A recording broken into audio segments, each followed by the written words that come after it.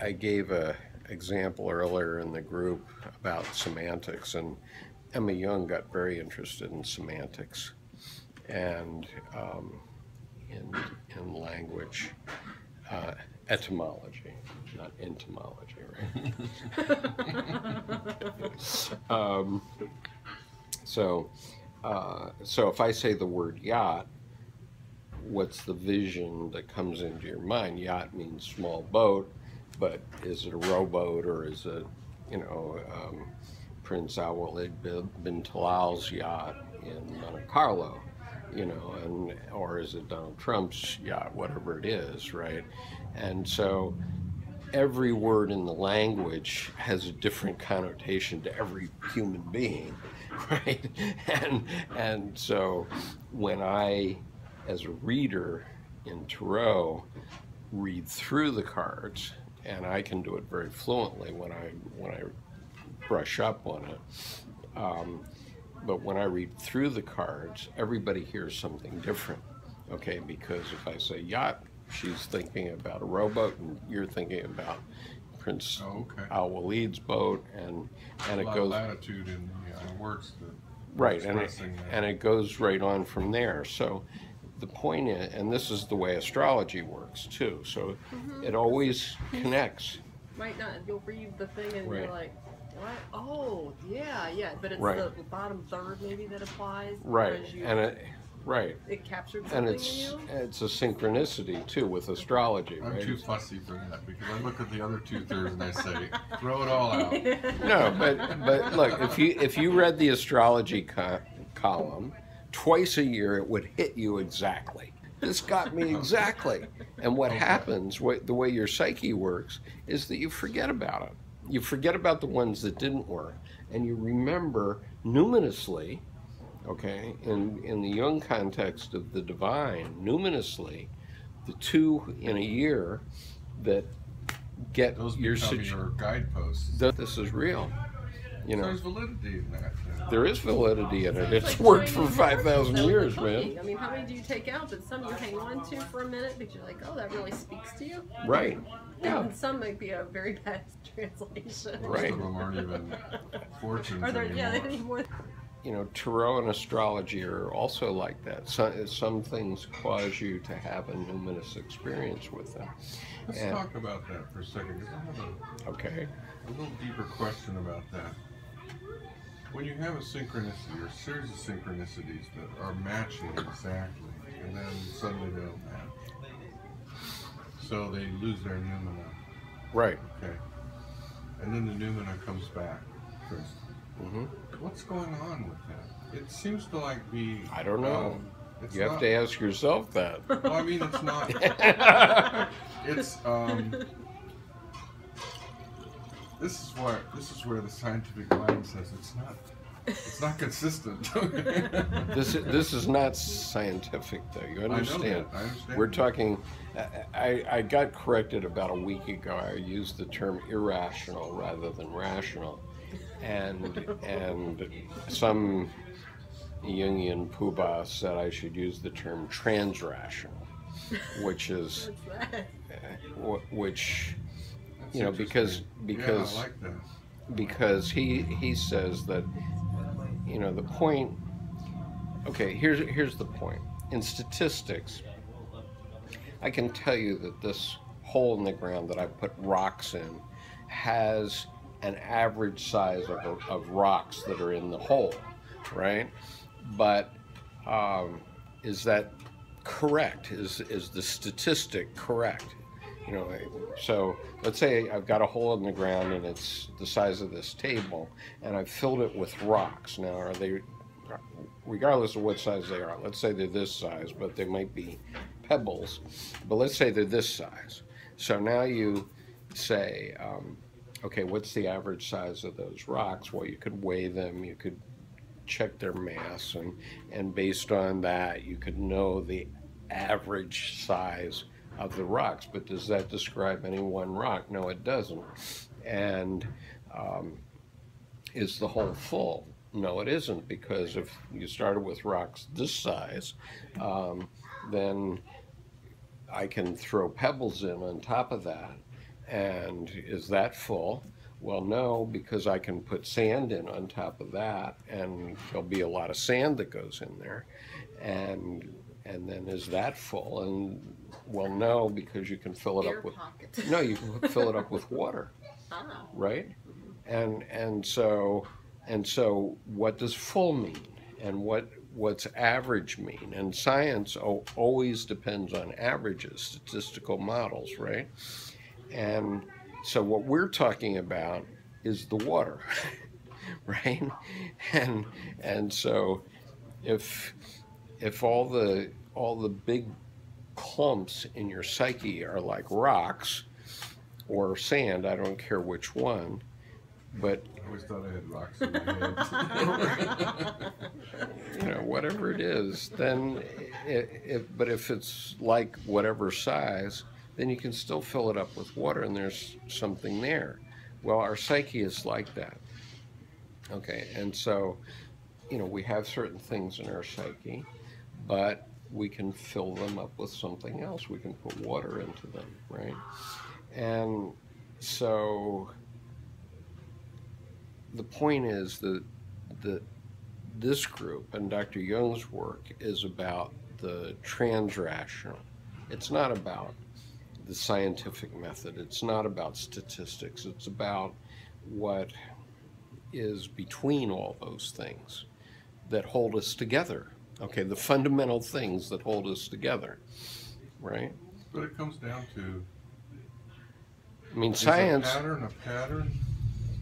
When does it become a non-pattern? And what? So if you attach a meaning to a pattern, what's the things that happen? Well, so that you can understand it in a certain way. But is a Higgs boson?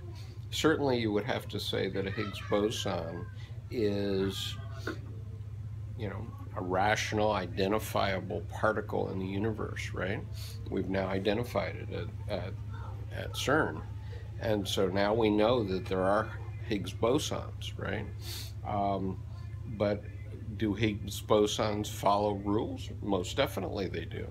Okay, you can statistically predict when you're going to find one, right? And that's what they're doing at CERN. They're hard to find, but they can find them, right? And so,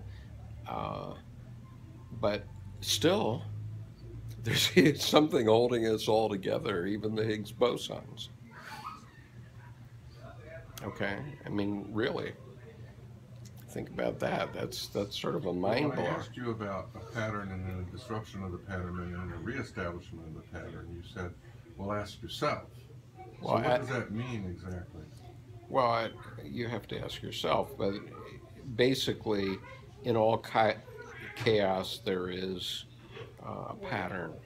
Okay, there is order, right? In all chaos, and all the way to everything in the universe. Everything in the universe is following a certain pattern, right? From the Big Bang on, and so physicists are getting closer and closer to the cosmological starting point. But in the end, they're never going to explain how the Big Bang happened, right? They can't. It's unexplainable. And whether you believe that God is some creature that's watching everything you do, all 7.5 billion of us, God's checking us out all the time, or whether God just rolled the dice and said, let there be a world. And, good luck. These are the rules. Figure them out. Once you evolve enough to figure them out, then figure them out. Right? So you're basically saying it's a mystery. Well, my question is... It is a mystery. And so this is about mystery. Okay. Dr. Jung's work is about the mystery in the end. But when we were talking about the art and the circle, and didn't he have some thought about yin yang? Because I'm thinking if you have periods of synchronicity and then where it drops off, isn't that the I'm talking about opposite, like a specific rest? instance of synchronicity, not just not just am I having succession. synchronicities, because I keep having them. I have them every week, Right. and it has to do with emotion, according to Jung. It has to Right. do with your intensified emotion. Right. It Well, synchronicities have to do with a readiness in your psyche for to see some a causal connection, to see some connection with something else. Okay, it's a readiness in your mind to see something else. So you're ready for it, and all of a sudden, boom, there it is. Okay, So it's self-created in a sense. Otherwise, if you're not prepared for it, it seems to be, and it's dreamlike in some well, cases. Even though it's part of reality, it seems dreamlike. It is somewhat dreamlike in the sense I have that. a good example, but it's right. a long example. But it happened to me a couple of weeks ago. Well, you're welcome to talk about it. Well, I was walking around my usual circuit on the weekend. Now, maybe I'm making more into this than I think, but I interpret it this way. Okay. So I'm walking around doing my exercise on the weekend at the university. And I stop at the park bench every now and then. So I pull off and I go into the little park and I sit at the park bench. And just, I'm in silence and just enjoying the silence of nature. I noticed there was a little book under the bench, so I pulled out the book and I noticed that people have written things in it. And some of them, because they're college students, they have difficulties and they're homesick and they have relationship problems and so forth. So I thought, well, I'll write something in the book. So I wrote in the book how often I'm walking around the university on my exercise and cars will stop. People ask me for directions. And I say, well, I give them directions, but I hope they can find their way to where they're going. I don't know, if they ever made it there. So then I sort of I morphed into kind of an analogy that, hey, if you're lost, ask for directions. People don't ask me for directions about life. It's miserable. I think that's kind of odd. So ask for directions about life if you have questions. That was all it was, and then I signed it with my little symbol. And then went home. And the next day I came out and I was walking around and I came around to the park again. And right at that instant, I sensed something on my left side and there's this long gray car that pulls up next to me. It's like a station wagon. And the guy says, hey, can you help me? I'm lost. I'm trying to find my way. And so, well, this isn't it. This isn't the whole thing. So I come around. So I came around, and he showed me his cell phone. He said, "I'm going to an orienteering class. This is where you have to use a compass to find your directions. It's very sophisticated. It's difficult to do." So he's like, "Good at this, okay?" So he remarks a couple of times in two separate instances in the conversation. But isn't it ironic? I'm going to an orienteering class. I'm going to an orienteering course, and I have to stop and ask you for directions. And so I laughed with him, and I started walking down the street. Within 5 minutes, because I'm attuned to this now, I thought, what is that telling me? It's telling me, this is my own interpretation, okay, that what I wrote in that book is, I am giving someone a direction to stop and ask for directions, and yet I don't even know where I'm going. In other words, I interpreted it as he was me teaching me something. See what I'm saying? Yeah. So like you created an opening. Yeah. You put it out there, and like, you actually. Well, I'm not even asking for directions. It was like giving me the hint. No, but you are. I mean, when you're coming to this class, you're asking for directions in some way. You're asking for a direction to wholeness. That's what we're working on here. Aren't you? Am I? That's the question.